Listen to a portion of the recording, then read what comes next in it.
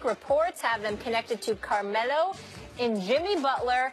Max Kellerman, who should the Celtics trade for? You going Melo or Jimmy Buckets? The answer is actually Carmelo Anthony, because these things don't take place in a vacuum. It depends on what you have to give up to get them. Jimmy Butler's a better fit for the team. He's a two-way player. But you have to give up right now. The sticking point is not only the Nets pick, which could easily be #1 overall. It's not top 3 protected, not lottery protected. So you could get the #1 overall pick in the draft and Avery Bradley, and they're hung up on Crowder. You know, most people I've spoken to about this feel like the Knicks would be lucky to just get the pick. So if you don't have to give up actual rotation pieces who are valuable, especially on the defensive end, to get Carmelo, just for the pick you can do it. It's a lot. Or you have to give up the pick plus assets that could weaken your team right now to get Butler, you might as well go get Carmelo. I agree with you that Carmelo is the guy to get it, but the reasons why are different than yours. I do believe that Melo is a better fit for the Boston Celtics. I do believe as a talent he's a better fit. I love Jimmy Butler. He can put up points, but not the way Melo can do it in terms of his perimeter accuracy. He definitely plays better defense than Melo. There's no question about that. But I think if you're Brad Stevens, you've got requisite parts that can be on the floor defensively. And I think the impediment to Boston's success is that other than that 5'9" miniature dynamo and Isaiah Thomas, who is one of the league-leading candidates for league MVP honors, you don't have a guy that you can give the ball to when it counts in crunch time and say, take me there, close this deal. Not only that, if you're the New York Knicks, Crowder, I like Crowder. I like Crowder a lot. Me too. And I think that he's a piece that you want on your team. I like Avery Bradley a lot, too. Max, both of them are 26 years old. Yep. If I'm the New York Knicks, I don't hesitate, but I also know that I'm not empowered because it's something that Melo has to approve because he has that no-trade clause, and that's what it comes down to. In other words, Carmelo doesn't want to go to a place that's weakened by the trade for him, which is what happened with Denver. I was told, Max, that he would want, if there was a way possible, he would want the team to remain intact, like a Crowder staying there. That's why I love the idea. He doesn't want to leave. That's why I love the idea of the Knicks, Celtics making a trade. Of course, also the Celtics don't want to be haunted by players coming back and playing them and all those things. Neither do the Knicks. Tough to trade within the division. But if the Knicks could get that Nets pick for Carmelo, just the Nets pick, that's a haul. That might be the best overall pick in the draft. You ain't getting no potentially #1 overall pick for Carmelo. Right, but you are Danny getting Ainge is not going to give that up. You are getting it for Butler, and you're getting Avery Bradley for Butler, and you might even get Crowder. That's the sticking point. So what I'm saying is, if the Celtics are serious about getting that other shot creator to get on the floor with Isaiah Thomas, lift some of the burden from him.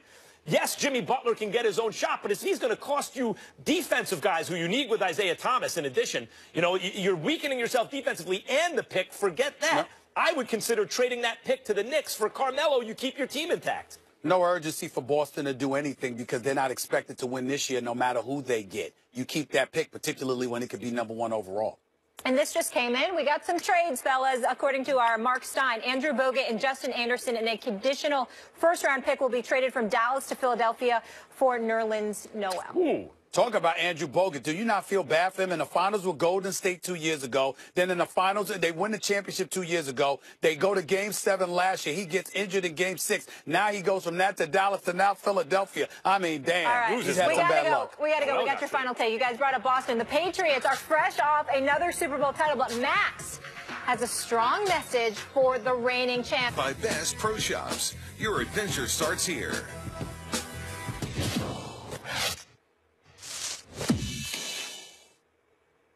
Dear citizens of New England, I am here on behalf of a beleaguered sports nation with a message for you.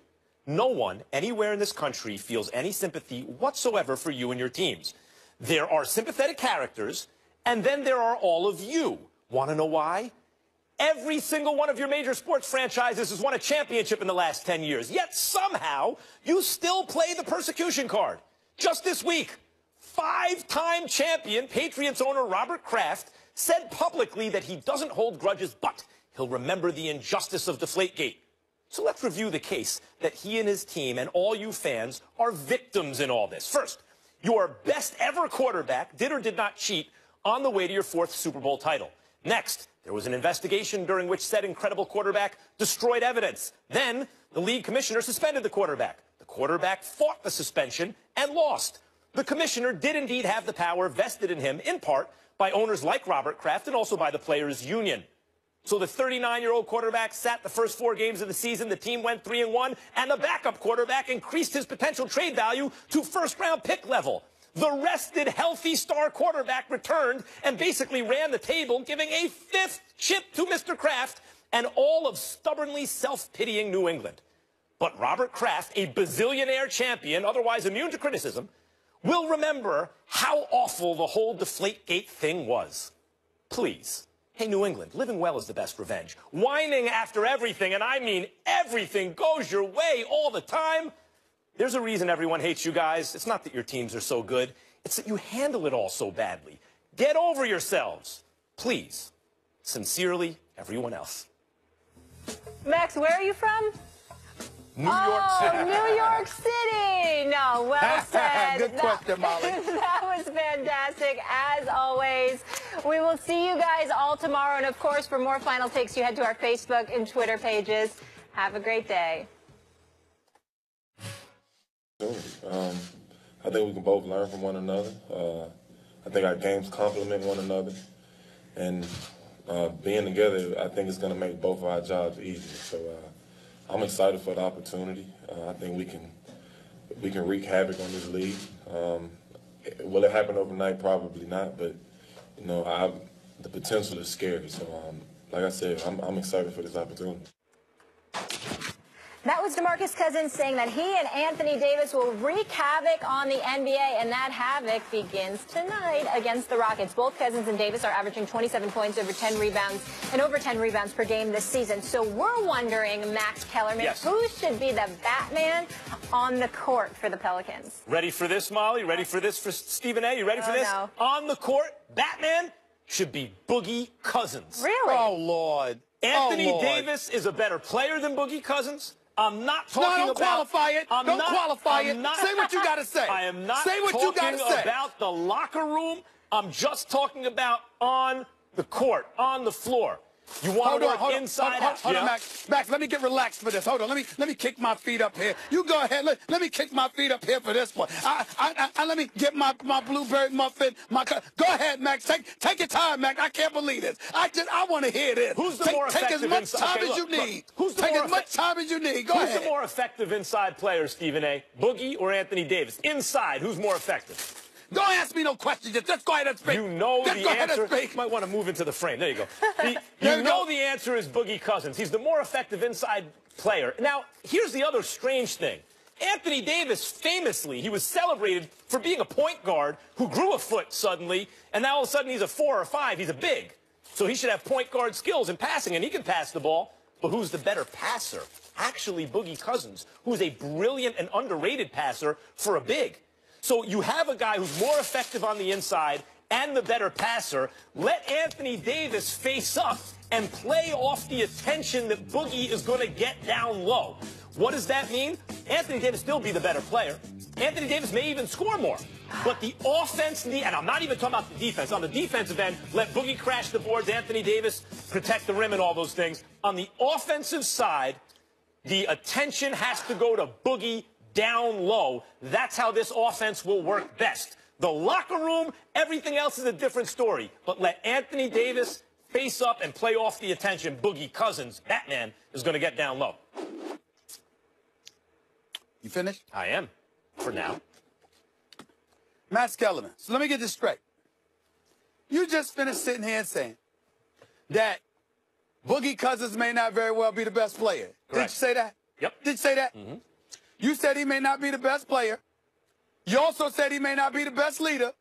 Right? Did That's you say for that? sure. Did you say that? Yes. He's not going to be the Maybe best the leader. worst leader. He's not going to be the best. He's not going to be the best leader. He's not going to be the best player. But he needs to be Batman. What is wrong with you, Max? Only you. I give it to you. Only you can say this stuff. It's unbelievable that you would come to this conclusion. It's hilarious. Boogie Cousins, who is a stud. He's the best big man in basketball. Oh. Don't get me wrong. But Anthony Davis is on another level, bro. When you talk about Is Boogie he a big Cousins, two? You just said Boogie's the best big man, but Anthony Davis is on another level. Is Anthony Davis big? No. I don't consider Anthony Davis why just not? a big man. Why not? I consider him all world. I consider him all world. Boogie's down let me finish. low. I let you talk. Did I interrupt you? Yes, I you thought did. I was going to let you go. Let me Now, talk. here's the deal, Max.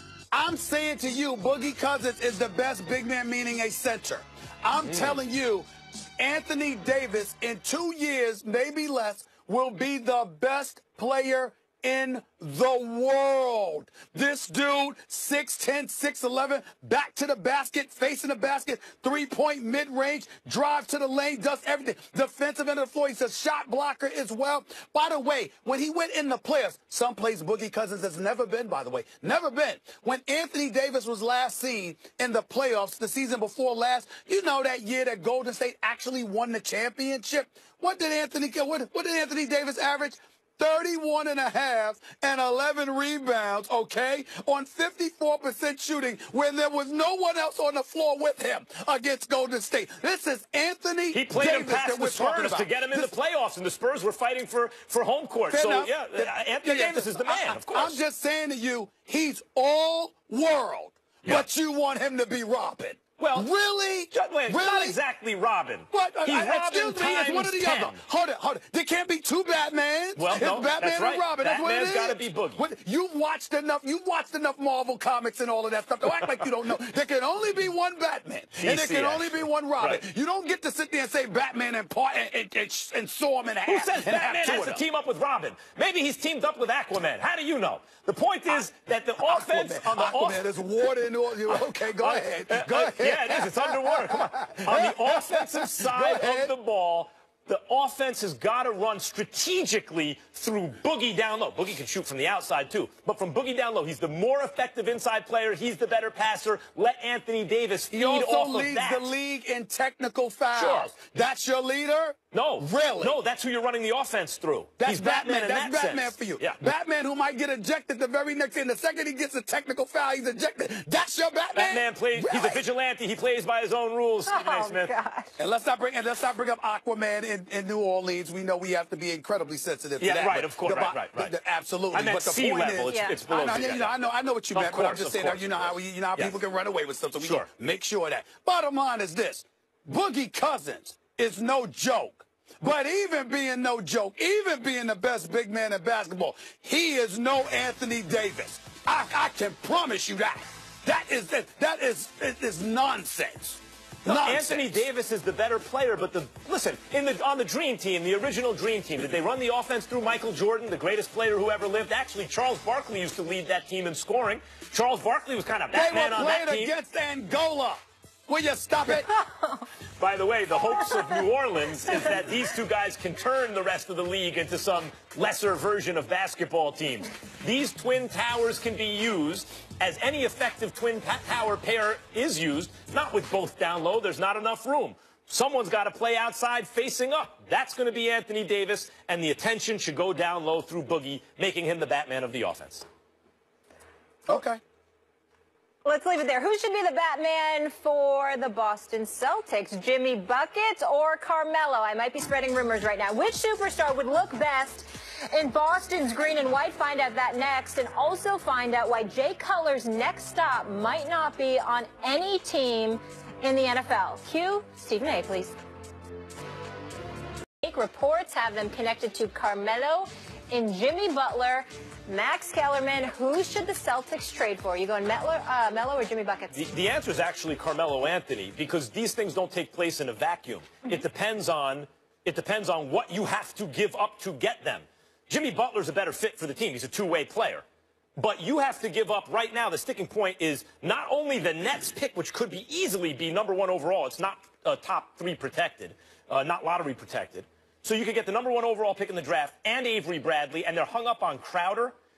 You know, most people I've spoken to about this feel like the Knicks would be lucky to just get the pick. So if you don't have to give up actual rotation pieces who are valuable, especially on the defensive end, to get Carmelo, just for the pick you can do it. It's a lot. Or you have to give up the pick plus assets that could weaken your team right now to get Butler, you might as well go get Carmelo. I agree with you that Carmelo is the guy to get it, but the reasons why are different than yours. I do believe that Melo is a better fit for the Boston Celtics. I do believe as a talent he's a better fit. I love Jimmy Butler. He can put up points, but not the way Melo can do it in terms of his perimeter accuracy. He definitely plays better defense than Melo. There's no question about that. But I think if you're Brad Stevens, you've got requisite parts that can be on the floor defensively. And I think the impediment to Boston's success is that other than that 5'9" miniature dynamo and Isaiah Thomas, who is one of the league-leading candidates for league MVP honors, you don't have a guy that you can give the ball to when it counts in crunch time and say, take me there, close this deal. Not only that, if you're the New York Knicks, Crowder, I like Crowder. I like Crowder a lot. Me too. And I think that he's a piece that you want on your team. I like Avery Bradley a lot, too. Max, both of them are 26 years old. Yep. If I'm the New York Knicks, I don't hesitate, but I also know that I'm not empowered because it's something that Melo has to approve because he has that no-trade clause, and that's what it comes down to. In other words, Carmelo doesn't want to go to a place that's weakened by the trade for him, which is what happened with Denver. I was told, Max, that he would want, if there was a way possible, he would want the team to remain intact, like a Crowder staying there. That's why I love the idea. He doesn't want to leave. That's why I love the idea of the Knicks, Celtics making a trade. Of course, also the Celtics don't want to be haunted by players coming back and playing them and all those things. Neither do the Knicks. Tough to trade within the division. But if the Knicks could get that Nets pick for Carmelo, just the Nets pick, that's a haul. That might be the best overall pick in the draft. You ain't getting no potentially #1 overall pick for Carmelo. Right, but Danny Ainge is not going to give that up. You are getting it for Butler, and you're getting Avery Bradley for Butler, and you might even get Crowder. That's the sticking point. So what I'm saying is if the Celtics are serious about getting that other shot creator to get on the floor with Isaiah Thomas, lift some of the burden from him, yes, Jimmy Butler can get his own shot, but if he's going to cost you defensive guys who you need with Isaiah Thomas in addition, you're weakening yourself defensively and the pick, forget that. No. I would consider trading that pick to the Knicks for Carmelo. You keep your team intact. No urgency for Boston to do anything because they're not expected to win this year no matter who they get. You keep that pick, particularly when it could be #1 overall. And this just came in. We got some trades, fellas. According to our Mark Stein, Andrew Bogut and Justin Anderson and a conditional first-round pick will be traded from Dallas to Philadelphia for Nerlens Noel. Ooh. Talk about Andrew Bogut. Do you not feel bad for him? In the finals with Golden State 2 years ago. Then in the finals, they win the championship 2 years ago. They go to Game 7 last year. He gets injured in Game 6. Now he goes from that to Dallas to now Philadelphia. I mean, damn. All right. He's had some bad luck. We got to go. We got your final take. You guys brought up Boston. The Patriots are fresh off another Super Bowl title, but Max has a strong message for the reigning champ. By Best Pro Shops. Your adventure starts here.